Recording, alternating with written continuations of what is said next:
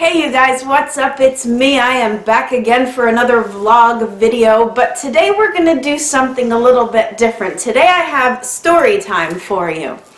It is almost Easter in a couple of weeks, so naturally I am formulating in my mind what Easter desserts I'm going to show you here on Gretchen's Bakery.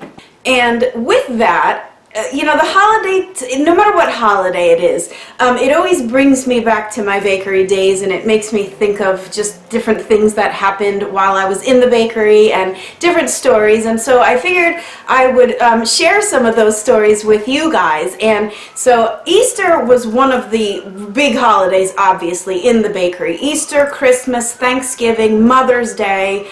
Those are probably the four biggest holidays of the year. Now, my bakery, a lot of you came to visit me when I owned it and when I was in there, so you can, oh, it's so loud, I don't know if you guys hear that siren. Sorry about that if you do.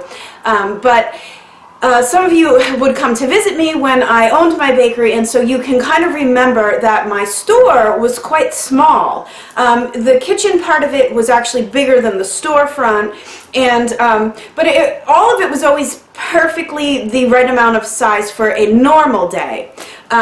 Which, let's say, for example, on any normal day of the year, non-holiday, you know, I'd have maybe between 10 to 30 orders a day, whether it was cakes or cookie platters or just like whatever.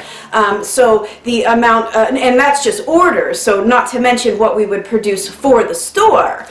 Daily, every day, everything was made fresh. So, you know, fill the case with all of those things. So everything, the space that I had was perfect amount for any regular day. But when holiday time came around, my little bakery was so completely maxed out because I would go from the regular amount of volume that we would do on a normal day to literally 10 times that amount on any of those major holidays. So imagine having just enough space for all of your stuff, maybe a little bit extra on a regular day, and then all of a sudden holiday time comes around and you just need tons more space. So literally, we would have things everywhere. I mean, my employees wouldn't even have a place to put their coat or their purse when they came to work. That's how much space on a holiday we would take up with cake orders, cookie orders, just even ingredients. The amount of flour and sugar that I'd have to buy during those holiday times was just like unbelievable. And so the refrigeration space maxed out, like the oven was running 24 hours a day just to produce all of these orders. So not only that, but what would end up having to happen is you've got to organize all of that stuff, right? Because when you open the doors at 6 or 7 a.m. on a holiday and people are flooding in to pick up their orders, you need like an organized way to be able to locate the orders quickly.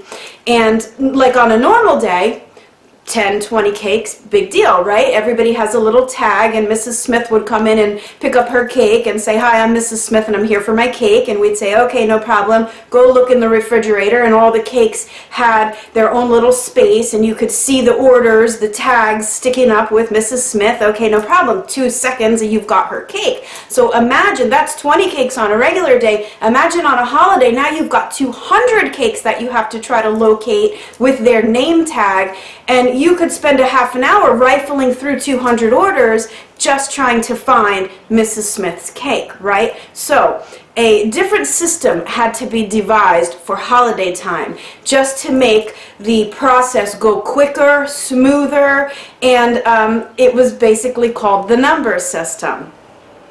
So it really, the previous owner who I bought it from, he's the one who came up with this order system, and he obviously taught it to me.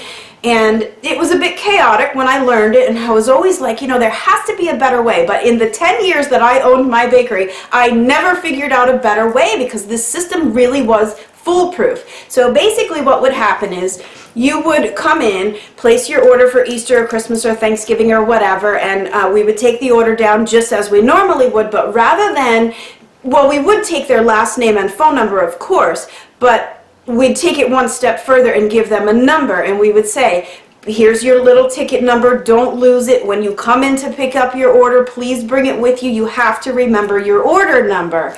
Everybody, oh yeah, sure, no problem. Well, you know, oftentimes when it came down to the day of picking up the orders, people would come in the store and we'd say, okay, they'd say, I'm here to pick up my order. Okay, what's your number? Oh, I didn't get a number. Yes, you did, because everybody got an order number. Okay, what's your last name? So let me backtrack a little bit, because for the week leading up to the holiday, I would stay every single day after hours until all hours of the night, just organizing the number system with the last names and what they ordered, to flow that through to a production list so that the kitchen knows what to make, for who, how much of it, so that then the girls packing the order or putting the platters together would then still have the order number. So it was like this whole chaotic system, but it really, really worked. So I would then have a master sheet with the person's name, the person's phone number, and of course their order number in a notebook, so that we knew when they would come in to pick up their numbers. A lot of people would say they never got a number, and we would say, yes, you did. What's your last name? So then we'd go to the master sheet, look up Mrs. Smith, right? And then find her order number that way. But sometimes we couldn't even find their last name, and it was just like, how is that even possible? So then we would say, because this is the second fail proof, what is your phone number? So then we would look down the list to locate their phone number. And sometimes, so like it would be, okay, Mrs. Smith, right? And my phone number is 1-800-555 whatever. And so we'd then go, okay, well, but if this is your phone number, the last name isn't Smith. And then they'd go, oh, I must have put it under Jones. And I'd go, like, how do you have two last names? Like, I'm not making this stuff up. Like, imagine the chaos of trying to get out 200 orders on one day, first of all, and then you've got people coming in going, I didn't get a number. Yes, you did. What's your last name? Smith. No, it's not. It's Jones. Like, it was like just this, I mean, you almost had to laugh because it's just like bizarre. So anyway, let me get to the even better part of this story. So this is the system, and imagine like 20, 30 people deep in the store, not only picking up orders, but buying things from the case and wanting cookie platters made up on the fly. So it's just like chaos on a holiday. It's like absolutely insane. And so a woman came in, I can't remember which holiday it was, but she came in, it was the whole system of, hi, I'm here to pick up my order. The last name is Cuckahall. And I'll never forget that last name because, first of all, it's a crazy last name, but last name Cuckahall. Okay, Mrs. Cuckahall, well, what's your number? Because we do an order system, a numbering order system for the holiday, and when you placed your order, you got a number. No, I didn't get a number. Okay, so we'd go to the master sheet and we'd look up and try to find Cuckahall. And, you know, I mean, it might take a few minutes to look through 200 orders written down in a notebook to locate Cuckahall, right? So meantime, she's in the store getting antsy, huffing and puffing. The place is chaos, and you can hear her in the back, and she's over the customers going, the last name's Cuckahall! The last name's Cuckahall! Who else has the last name Cuckahall? And it was just like, at that moment, like everyone is looking at this woman in the midst of this chaos. The Easter Bunny is running rampant all over my store. Like, it's just absolute chaos, and she's yelling Cuckahall all throughout the store. And I mean, it's funny to me now, but if you can imagine the stress, and I don't know if I've painted a clear picture of the amount of stress, and some of you work in bakeries and you own bakeries and you understand just like the amount of pressure that is on you on those major holidays to just get everything out, get it out on time. It's at that capacity with just like people in the store, like, you know, of course they're stressed out because they have to get home to prepare their holiday feast, and all they want to do is come in and pick up their order, right? So anyway, it's just like funny things like that that I think about. That obviously weren't funny in the bakery that day because the level of stress that comes with a day like that. So anyway, that was a funny story, and I think of that sometimes in my mind. I'm just like, Cock-a-Hall, Cock-a-Hall. The last name's Cock-a-Hall. Who has a last name Cock-a-Hall? So anyway, I'll never forget that, and to me it's just so funny now. But honestly, especially after Christmas, because Christmas to me started the day after Thanksgiving, and it was just felt like one really long day. And so once you get it all out and you close the doors after working that much, and you can sit down and just like the stress just sort of like, it's like it just kind of steams out of you, like you've turned a valve and all of a sudden it's just like decompress. And sometimes I would just cry, like just like as a stress reliever, like, oh my God, I can't believe we just did that. And it's pretty amazing. And I did love it. I do love that sort of a challenge, and just being able to pull that kind of stuff off without a hitch. And a lot of times we never made one single mistake. I mean, sometimes at the end of the day, you'd turn around and look at where all the orders were, like the shelves were just packed with orders, like you couldn't even see anything. That's how many orders were on these shelves. And then at the end of the day, when the last customer left, you'd look and everything would be completely empty, maybe with like one little bag of, I don't know, brownies or something left behind, and we'd be like, somebody didn't get their brownies. And so, but that didn't really happen that often. I mean, once in a while, and then we would just call, or they'd call and say, hey, I didn't get my brownies, and it was never really a problem. But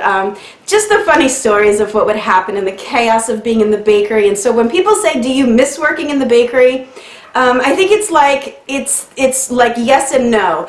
I don't really miss it because it was very stressful. You know, it's so funny because when I would see, when you hear the stories of working in the bakery, some people who just don't get it, they'd be like, it's a bakery. How could it be stressful? It's sprinkles and cupcakes. And I guess you don't really fully understand it until you're in it, but you know what? Any retail-driven business during the holidays is very stressful. So that's my Easter story for you guys.